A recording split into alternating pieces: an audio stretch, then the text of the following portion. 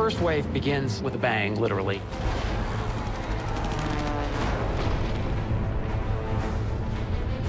It was total confusion.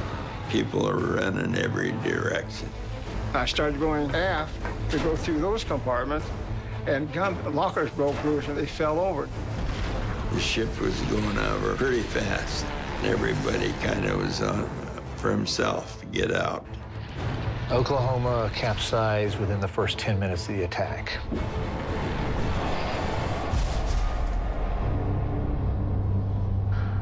As she did so, she trapped men aboard. There was no way to go anywhere else. We were there. That's it.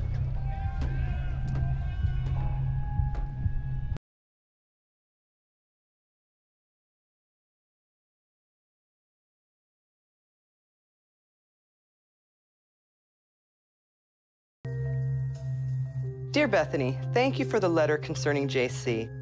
The letter brings back many memories of JC and our high school. I am very sorry he didn't have a chance at life.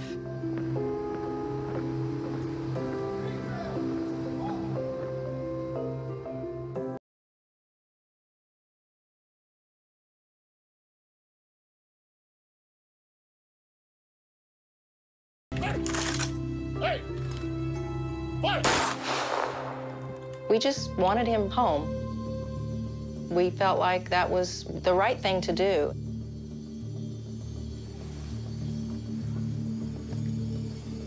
To be able to lay him to rest next to the two people that loved him the most, his parents, it's absolutely priceless to us.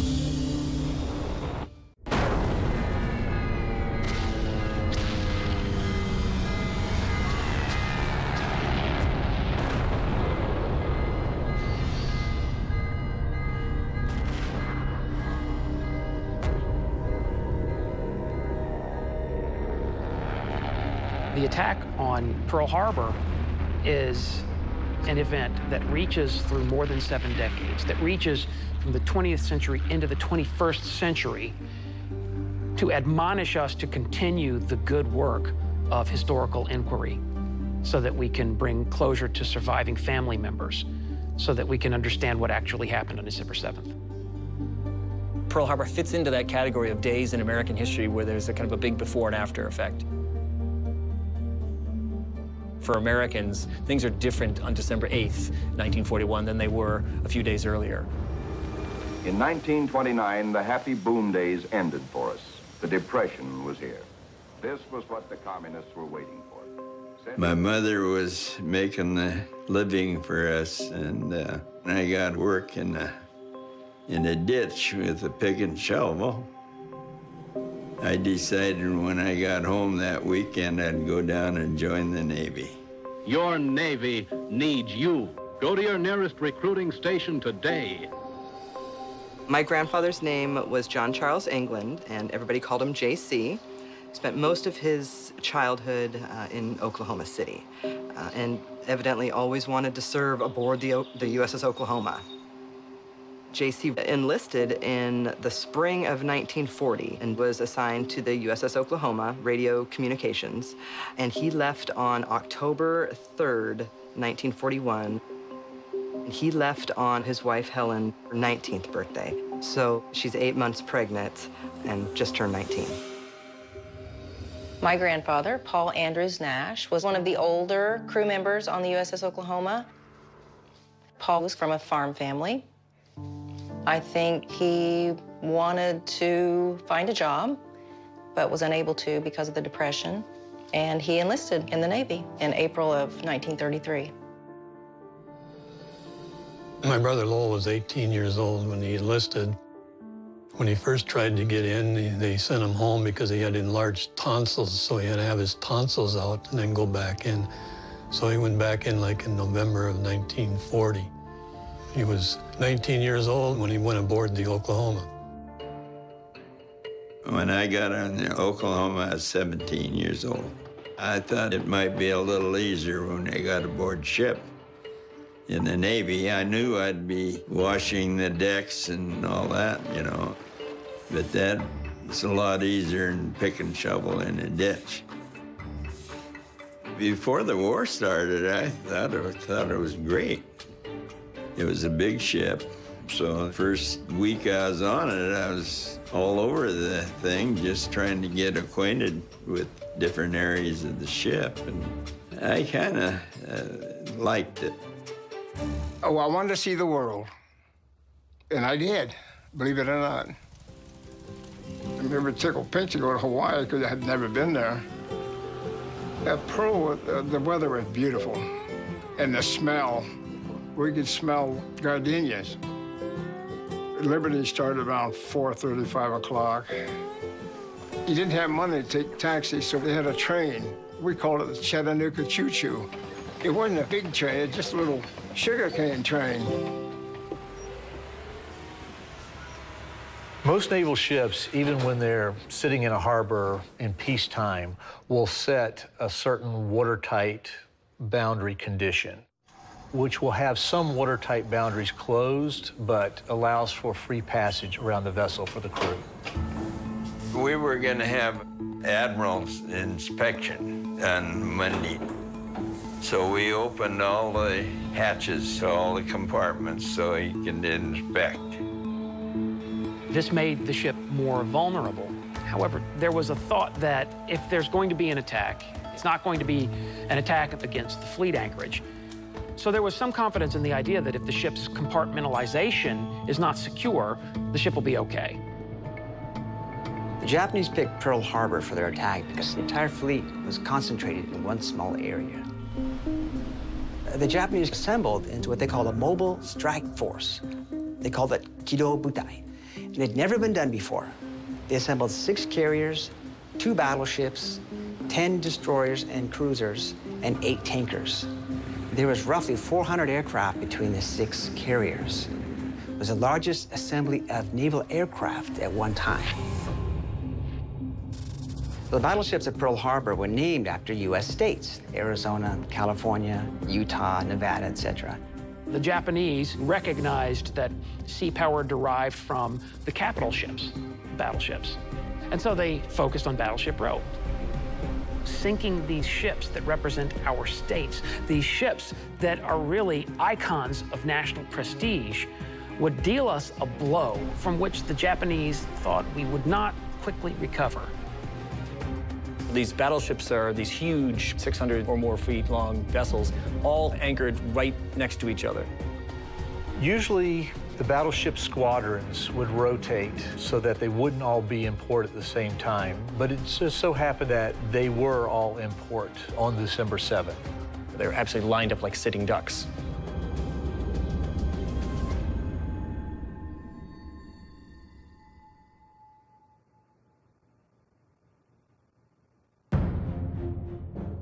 I was fireman second class aboard the USS Ward. About 6:30, we get a general quarters call. The Antares thought that they had seen a periscope behind them. Well, then about that time, the skipper says, load all guns, prepare.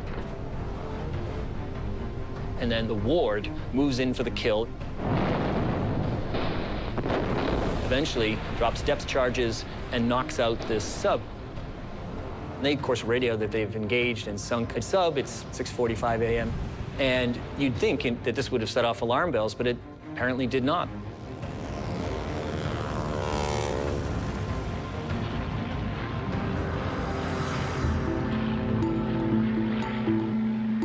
As Japanese aircraft are flying toward Oahu, we're overlooking clues that would have tipped us off about what was about to happen. The Japanese crewmen lined the sides of the aircraft carrier, and they're waving their hats and cheering. 183 planes takes off from all 6 carriers, and they begin this massive formation with red and green running lights sparkling in the sky. They headed towards Hawaii, about 220 miles. The aircraft were picked up by American radar at about 136 miles out. but they were dismissed because there were B-17s coming in from California almost at the exact same time. In retrospect, you can connect the dots. You can say they should have known, but at the time, it's just a million dots. The Japanese are therefore able to, for the most part, catch us completely by surprise. Before the first wave hit, Mitsuo Fuchida, the commander in charge of the entire air operation, had to inform the fleet that they were successful. So as he was heading towards Pearl Harbor, he realized that the Americans were caught off guard. So his radio man sent that famous message, Tora, Tora, Tora. Tora stands for Totsugeki. Totsugeki means attack, and Raigekitai means torpedo planes. So they took the first letter from To and Ra and Tora, and he repeated that for about a minute.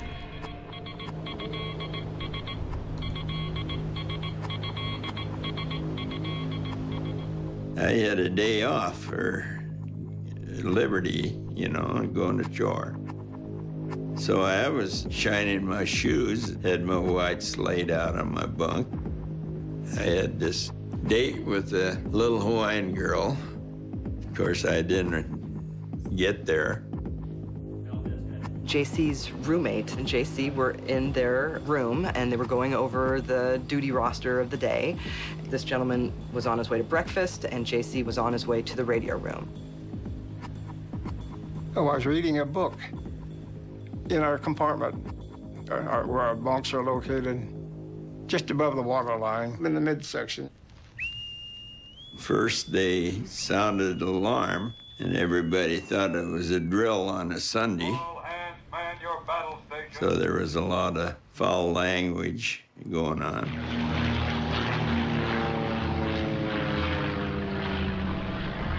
The first wave split and went around the right side of Hawaii and attacked from the bottom. Meanwhile, they hit the airfields on the way in. And then, after knocking out several hundred U.S. aircraft, they then move on the second primary target, which are these U.S. battleships. Then the second announcement came over the speaker. He says, fellas, this is air attack, and this is no fellas. And boy, that brought us to our attention. It means I'm not fooling around. And about that time, the torpedoes started hitting us. And it just felt like the ship was jumping out of the water. Because we just go bang, bang, bang, you know. The first thing I did was go down below decks.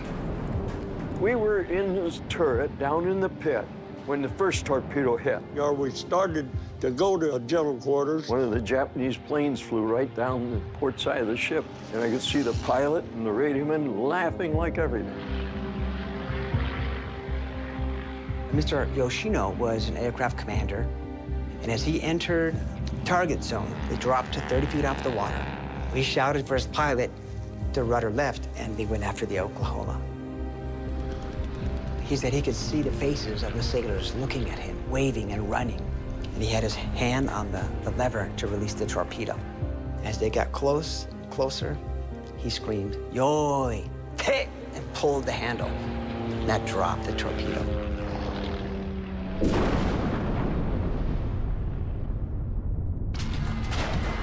We all ran to our battle stations. Mine was in number 4 turret handling room, which was about 3 decks down. You're running, you're thinking about getting to your battle station, then you just lose track of the hits. I had to run at this passageway, then go down this ladder. And the other hatch, the ladder went straight down. Probably took me 5 or 6 seconds to get down there. I moved pretty fast in them days. I went down on a 3rd deck, and that hatch is 13.5 inches thick. And they started closing that hatch. I said to myself, well, I've been trained to be a loader on any aircraft now in case somebody gets hit or hurt, I could replace him. And I got out of there.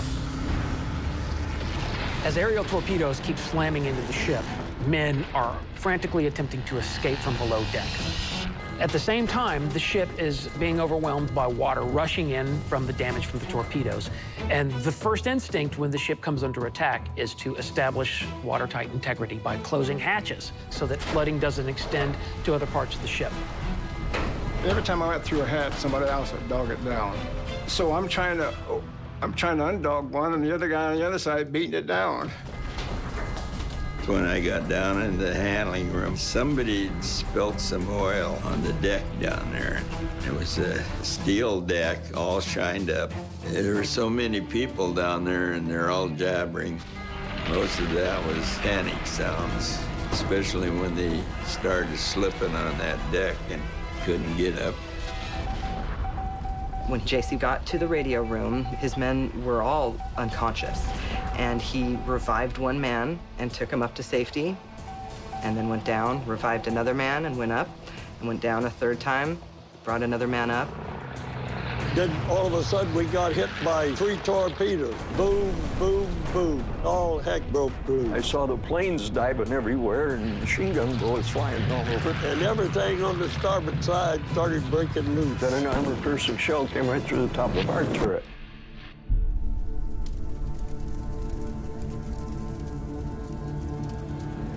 There was no easy decision on Oklahoma. No one could just make the easy, quick decision that gets them through the day without injury. Everyone had to make some direct confrontation with life and death. The majority of the damage that the Japanese inflict during the attack on December 7th, that occurs during the first 15 minutes. The first wave split and went around the right side of Hawaii and attacked from the bottom. The second wave attacked from the opposite side. So it was almost this like simultaneous punch to the left jaw. And while the Americans are still reeling from that, they get hit again on the right side of their face.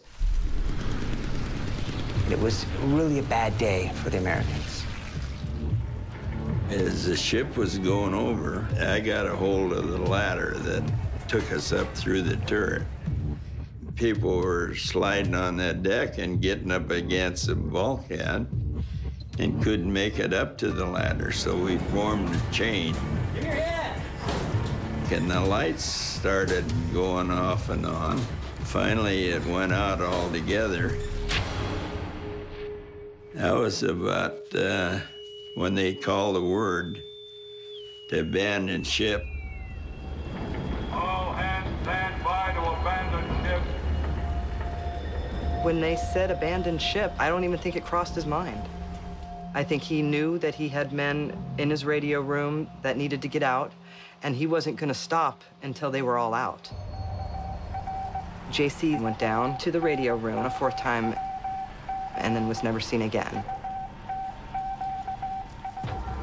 When I got out on the main deck, I realized how far she was over because I couldn't walk up the deck. We had a water hose coming from the beach, fresh water. To get up that slope of that deck, I used that water hose.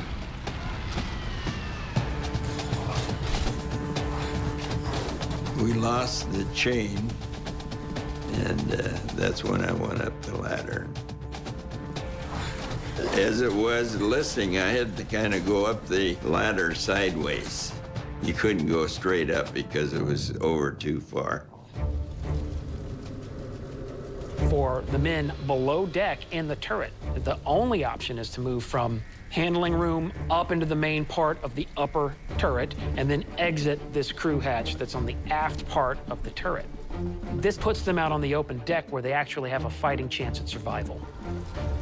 Finally, I seen daylight coming through that hatch, so I knew where I was at. I kept going, and then I jumped out that hatch. The ship was over quite a bit. I jumped in. When I was in the water, I'd seen the West Virginia getting hit with torpedoes and bombs. That's when the fire started. As USS Oklahoma begins to die, there are men on the deck, and the men have to make critical decisions about survival. One of the decisions that they had to confront was the possibility of diving off the ship into the water below. It's a distance of almost 50 feet.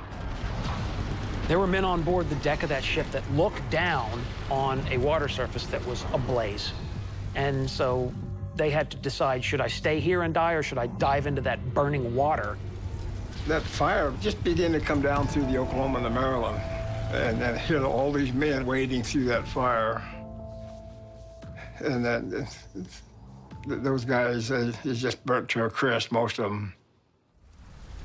The fire, that oil burning, they were trying to keep that fire away from it. It's impossible. Naturally, I saw all that fire coming, started to come through the two ships, and I didn't want to jump in the water. For those that dove into the water, some men got away with minor burns, but there were some men that were grotesquely burned. When I decided to swim for it, there's 6 inches of oil on the water, so it was pretty tough swimming. That oil is just thick like tar, you know. I'd swim like this and shoot the flames to the side. I looked around to see where I was going to go, and I spotted the airplane. The battleships were all equipped with float planes, and one of them is blown off of the catapult on board the ship that would launch the aircraft and was resting in the water. I finally made it to the airplane and grabbed a hold of the pontoon.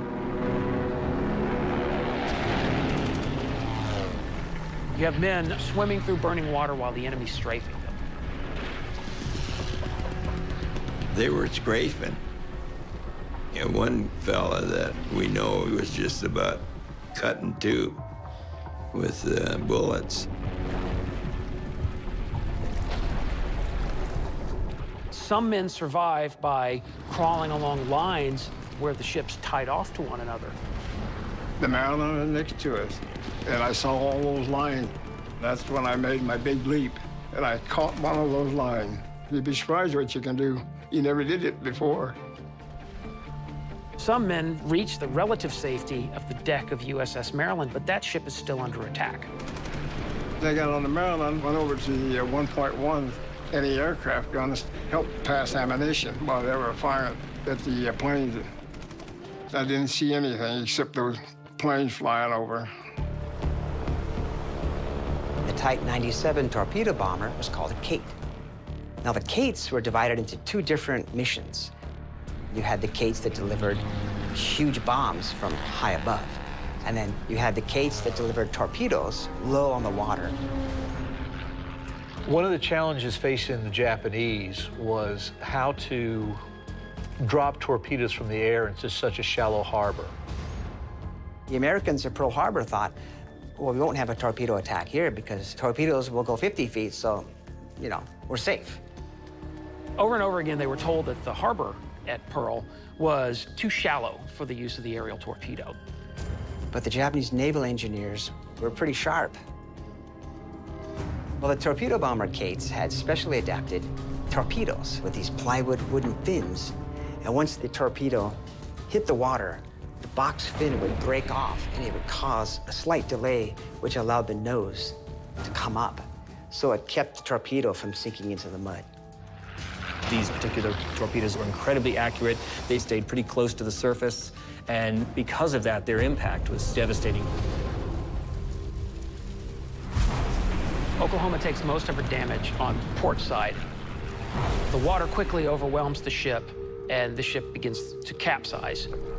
I could look up and see the ship coming over.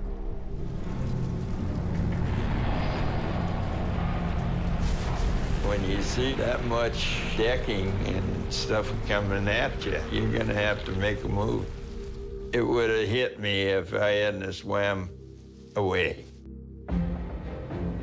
The mast kept it from going all the way over. When it hit the dirt on the bottom of the bay, it just settled right there. So we were looking at the bottom of the starboard side. As soon as they closed that big hatch, I knew a lot of them were trapped down there and couldn't get out.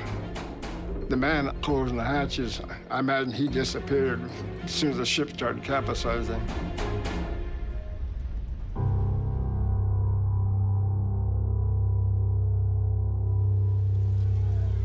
There was no way to go anywhere else. I couldn't see anything. Ship turned over, water started coming in. There was a big spring-loaded hatch there. And when they dropped that hatch down, there wasn't no way you could get out. We were there. That was it.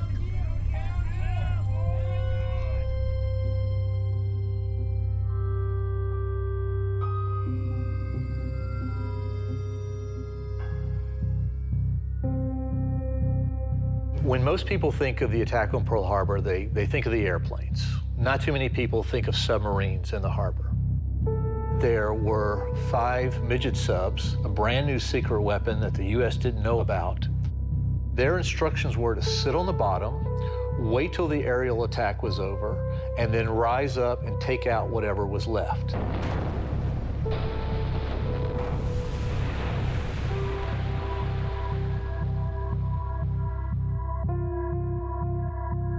The history that we've known to date has no submarine actually accomplishing anything during the attack. Several of these surprise weapons were blown from the water by direct hits of our naval gunners. Others were beached and captured.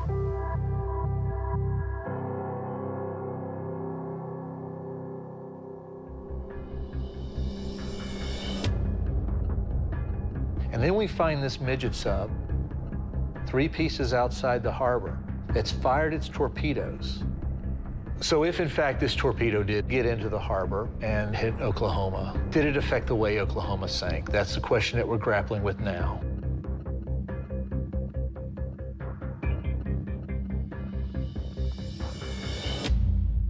This photo started some controversies about the possibility the submarine, represented by this dark spot in the photo here, actually got into the channel and fired much more powerful torpedoes into the side of Oklahoma than were dropped by the aircraft.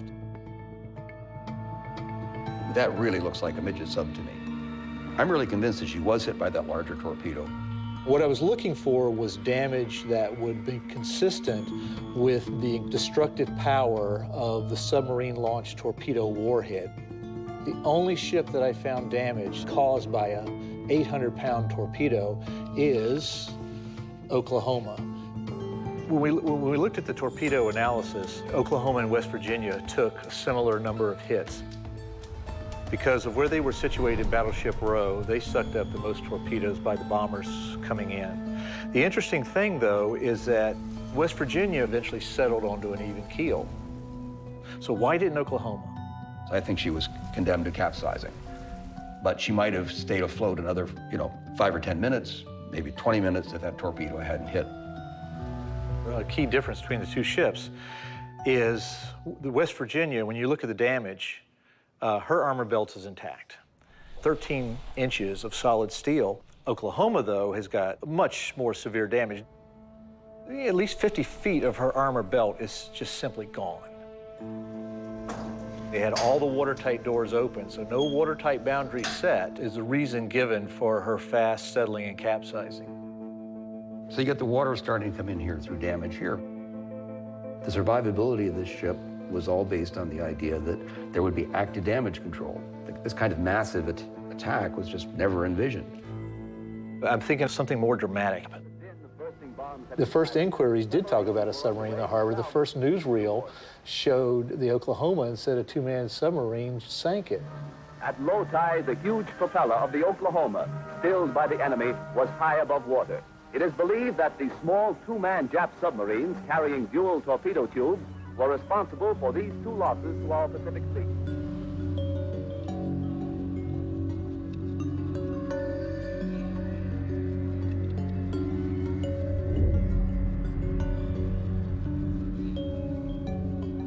I'm personally very convinced that a midget sub did hit the Oklahoma. But what I'm not convinced is that the capsizing scenario tells us anything about it. So far in this case, the evidence is telling a different story than the one that we're used to. We found and identified a midget sub. Then we have other evidence, photographic, eyewitness descriptions, that when you put the pieces of the puzzle together, there was a Japanese midget sub that got inside the harbor and fired its torpedoes at Battleship Row. What I believe right now is that torpedo hit Oklahoma right at the moment when she could have either continued capsizing or righting herself.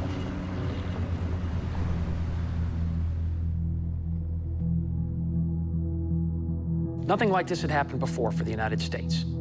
In one attack, we'd lost nearly 200 combat aircraft, 21 warships sunk or damaged, 2,400 Americans killed. And there are those who lose their lives on board Oklahoma, but not on December 7th, 1941. You could look across the bay and see all these guys on the bottom of the Oklahoma, walking back and forth.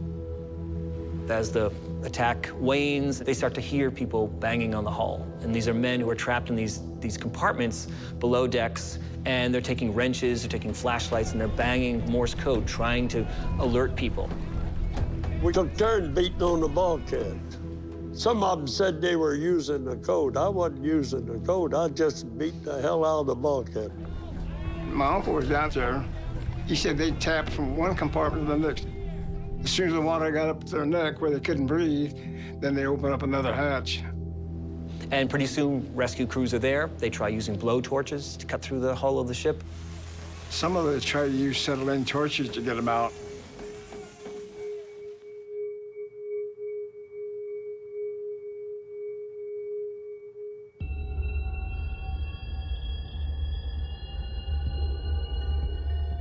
So they eventually get high-intensity drills and begin first to pop a lot of air holes in so that people can survive that way. Then they started using chipping hammers. We were quite a ways from the ship, but if you stepped outside, you could hear the chipping hammers going. The only air we had or anything to breathe was the air in the compartment. There's oil. You could smell this oil, too. That didn't help. After a while, you could just taste this oil. I had no idea what time it was. We could hear people coming on the ship. You could hear people talking. The guy said, "Take it easy now. We're going to get you out of there." Hey, I don't know what else we could do but take it easy. We wasn't going nowhere. They eventually begin to cut the plates away and to pull men out. They came for people in the emergency radio room. It was in the forward compartment from us, in the next space. We heard them take those guys out. We could hear them talking. Then they left. Well, I said they're taking a coffee break. They'll be back. I was 19 and a half years old, and I was a gung-ho sailor. So I never thought that I wouldn't get out.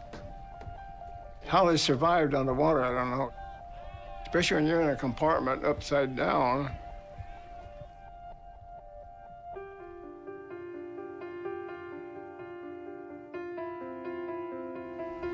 They came through the starboard blister, and there was 4 compartments.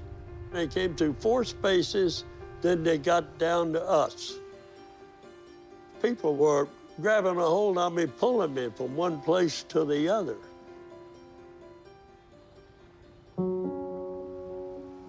When I got up topside, they say, "Oh my God, what a mess." And I remember saying that. And there was ships a smoking and people in the water still. You could still hear pounding on the Oklahoma for several days after that. People that was trapped inside. But they were afraid to cut any more holes in it because of gas. And they didn't want another big explosion or anything in the harbor, so that was it. The rest of the people that was trapped in it, they just didn't make it. Yeah, you never forget that. Yeah.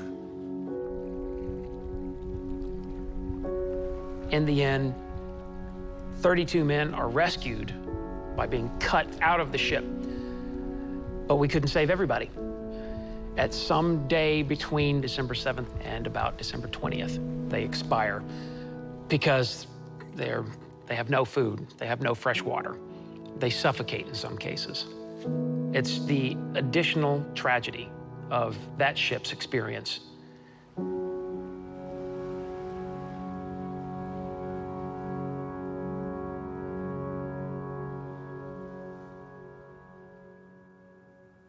My parents, well, naturally, on December 7, 1941, they had their ears to the radio, trying to find out, what was going on.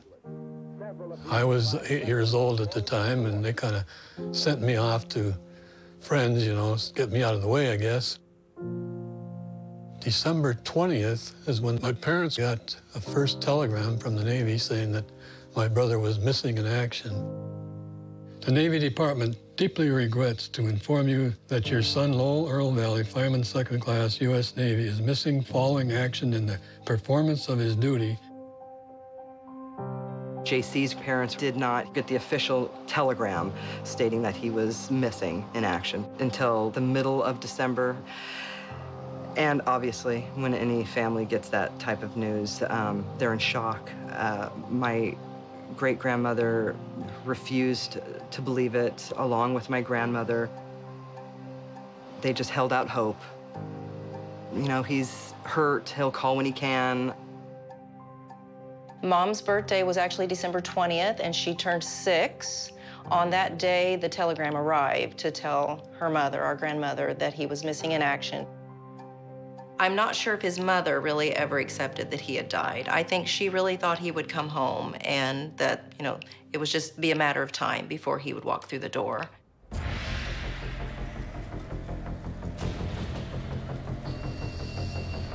In the aftermath of Pearl Harbor, there's thousands of people that are either killed or injured. Bodies are turning up all over the place, in the water, along the shoreline. And so some kind of rapid system has to be developed about, collecting these bodies, identifying them. Not all these bodies are whole. Many of them spend days or weeks underwater, so they're utterly unrecognizable. So they're trying to figure out how to sort this out.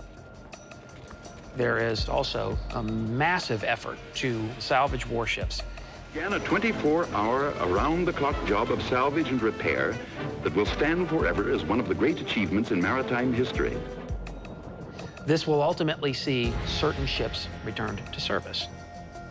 It's a Herculean effort to salvage the Oklahoma. The efforts were undertaken to roll the ship to see if it could be salvaged, because they were desperate to put any ships back in service. When they right that ship in 1943, all that's really left are skeletal remains, and many of them are mixed. This is a tragedy. These are sailors who died heroes, but sorting out each bone is technologically difficult, and also it's really not a priority. The priority is winning the war. And so they're eventually just buried in a local cemetery, and it's not really clear how many people are buried there, and in some cases, which remains are which. So a lot of the families who lost loved ones on the Oklahoma, they received word that their loved ones were lost, but they never received any remains. There was never any opportunity to properly bury their loved ones. My parents were devastated, and they did not want to give up hope that somewhere along the line he would show up. There were situations where, that they would see a picture in the paper, and they said, well, that looks like Lowell. And they try to follow up on that. They were contacting local congressmen, representatives from our area, and they would get a hold of the Navy, and then, of course, the Navy couldn't tell them anything. So they really didn't know anything what was going on. My great-grandparents never had real closure. Are these really all unknowns, really? All the ones with the white things are all unknown. They really needed a body or something to bury, a place to go mourn. I think my grandmother never really dealt with it, which passed it on to my mom, which my mom, in a way, passed on to my sister and I. I know my family never had closure for generations. World War II produced an enormous number of missing in actions. In fact, probably the largest number in any of our wars. And of the number of MIAs, there are many, hundreds in fact. Their remains are on U.S. soil. My sister and I grew up knowing that he was a Pearl Harbor hero. We knew he died on the Oklahoma, but really that was about it. I knew nothing of the person that he was. I'd seen a picture of him, but that was it. In 2004, my cousin Katie was cleaning out her parents' attic and found 2 huge boxes of all of my grandfather's things. So I pretty much started my journey there to get to know my grandfather. Okay, so this is actually one of my very favorite things of my grandfather's. It's his high school notebook. It has his classes, his economics class, his philosophy class. I think this might have been his senior year. He's in California at Alhambra High School. He loved Oklahoma and always wanted to serve aboard the USS Oklahoma. He would go back for summers with his grandparents. Damn Okie. He definitely loved that state. We had 429 casualties on the Oklahoma. 35 of those were identified between 1941 and 1949 and were returned home to the families for burial. 394 were the leftovers, and those were all missing in action. They buried them first in 2 naval cemeteries. And in 49 is when the Punch Bowl Cemetery was created, better known as the National Memorial Cemetery of the Pacific. So after these Oklahoma unknowns were at first buried in a local cemetery, they were then exhumed and buried in the Punch Bowl. And there were rumors that some had been maybe identified, maybe not. So there were family members, descendants who were lobbying the government to put forward an effort to identify these remains. They hired Dr. Mildred Trotter, the anthropologist, and she started to identify what she could through dental records. At that time, we had 27 of our casualties recommended by the American Graves Registration Service to be given individual identification.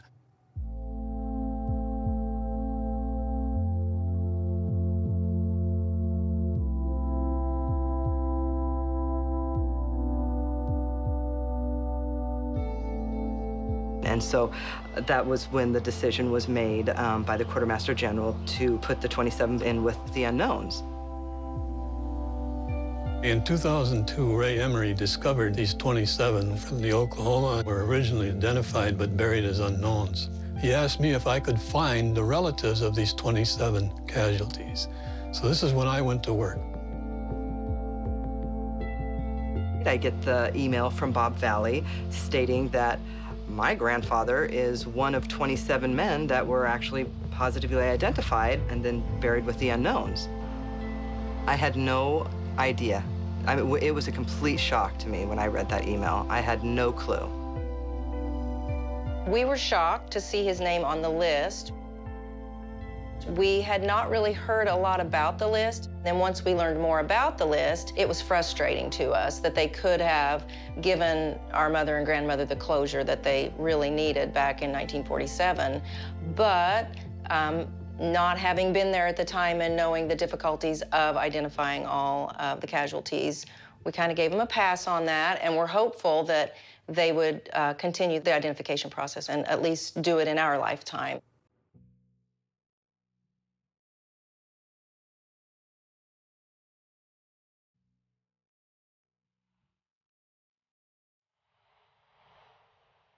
Stick with me, bud.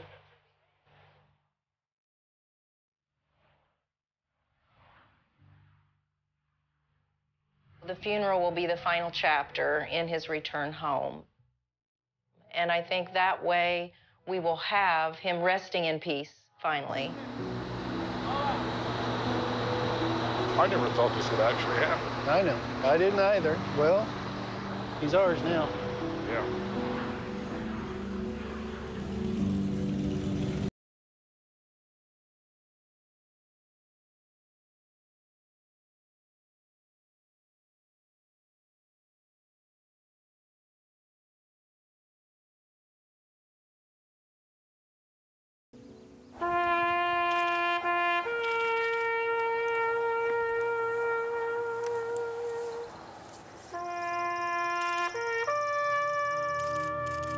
With every passing decade, new technology, whether it's DNA or X-rays, the ability to identify remains has really advanced. So there's a lot of hope this could happen for lots of families who lost loved ones on the Oklahoma.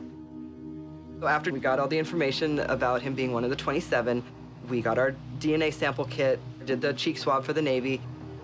That was probably in 2009, so it's been 7 years.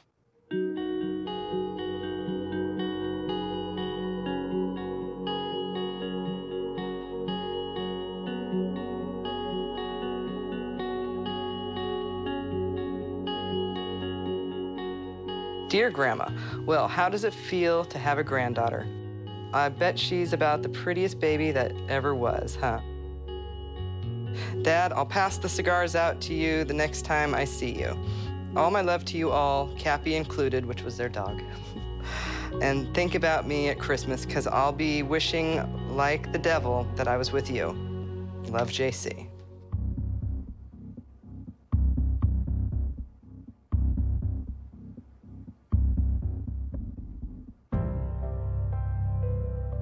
This whole process has been a lot of waiting. We had no idea what our ending was going to be. He was a handsome guy, huh? And people didn't really celebrate his life like they should have, you know, things that you do at a funeral. Today, we are getting our official visit from the Navy that my great-grandparents would have had if my grandfather's remains would have been recovered back in the 40s. So this is a meeting 75 years in the waiting. Hello. Bethany? That's me. And Chief Swope? Chief Swope, nice to meet you. Hey, Chief Glover. Nice to meet you. Come on in. Okay. Thank you. A couple of things we have here. This is yours. It has a historical report, kind of explains what took place on December 7th, what happened with the USS Oklahoma. It goes into what forensic studies were done back then to try and make an effort to do identification. Of course, back in 1941, they didn't have the DNA, they didn't have the technology that they have today, and that's why a lot of this is getting done. We treat them as if this is an active duty death that occurred today. A full uniform will be draped over the remains. Okay. Because that's how they should be taken care of and honored. We really appreciate what you guys are doing. It was such a taboo subject in my family. My grandfather was such pain, and I'm happy to be able to just kind of celebrate his life now. It seems like we've mourned him for so long. Well, if you have any questions, please call. I will, absolutely. Thank you so much. It was nice meeting you. You too, absolutely. Right. We'll stay in touch. Okay. All right. Travel. It seems like after this visit, it solidifies it more that this is really happening, you know, and it'll be real, I think, once the funeral comes. The date that we're shooting for is August 13th, so that's our next journey. So we're halfway there, Grandpa. We're getting there. The attack on Pearl Harbor united Americans as never before in history. With December 7th, 1941, the United States is thrust into war, a war that the U.S. was attempting to avoid. There are millions of Americans who on December 6th, 1941 were adamantly in favor of neutrality, and a day later they were adamantly and enthusiastically all in on the fact that the war had come to us and we have no choice, we've got to go.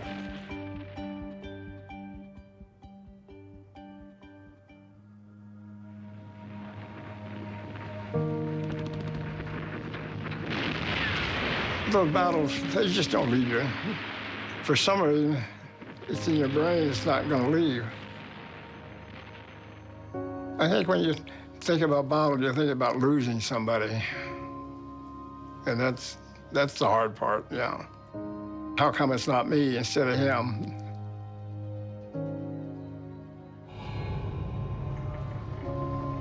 You wonder about it, you know. They never got out of that handling room. They went down with the ship, and a lot of them. Then the ones that are actually trapped in it, they didn't get them cut out until the next day. How they made it out, and the rest of them didn't, you know. Yeah, you think about that a lot. The Japanese pilots that I met all said that they thought that a declaration of war had been delivered at least 30 minutes before the attack. They thought it was a one-way mission. They thought that there'd be battleships waiting for them, bombers, aircraft in the air, so they thought they weren't coming home. Now I look back, well, I know we killed quite a few Japanese, and those young kids, they're all young kids. They came in this service when they were like maybe 19 years old or younger. And to me, when they got killed, they just didn't have a life. You think about that. All the people that were killed in just a few hours. Nobody expected it.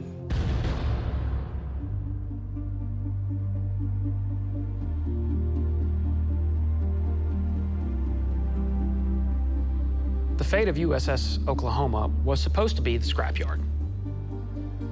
The ship was being towed to a scrapping yard in 1947, but for whatever ethereal reason, during a storm, her lines broke and her hull sank. And isn't that an interesting final resting place? Somewhere between Oahu and San Diego. And maybe that's the better fate for that warship.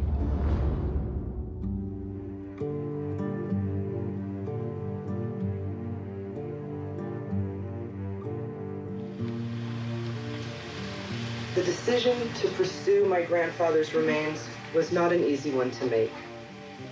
I questioned whether we wanted to open the old emotional wounds that World War II had inflicted upon my family. We suffer in a way that only families left without a sense of closure could possibly understand. It's a sadness that seems to drape over the generations. We want to thank you for joining us today as we lay to rest the final remains of my grandfather, John Charles England, or as his friends and family called him, JC. Our mom died in 2002, 6 years before we found out about her father. My sister Lisa and I decided to include her ashes in her father's grave as a way to heal the past and bring a long-awaited closure to our family. We want to thank the Navy and everyone for paying their respects to a young man like so many from the greatest generation was taken far too soon. Ma'am, on behalf of the President of the United States, the grateful nation, and the proud Navy, it's my honor to present this flag as a token of appreciation for your grandfather's loyal, heroic, and dedicated service to our country. That flag, the United States.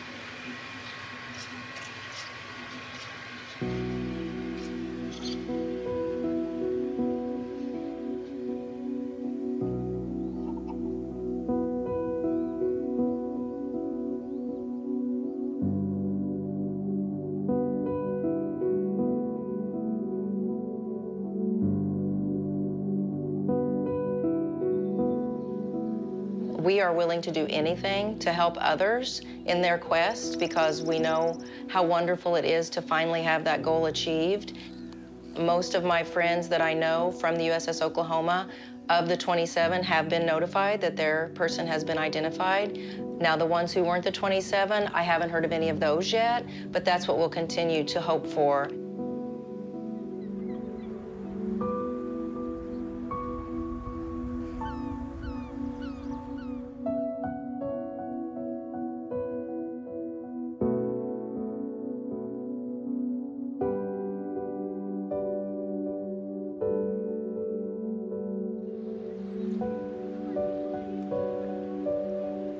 I'm still waiting for that phone call. I'm hoping that's going to happen.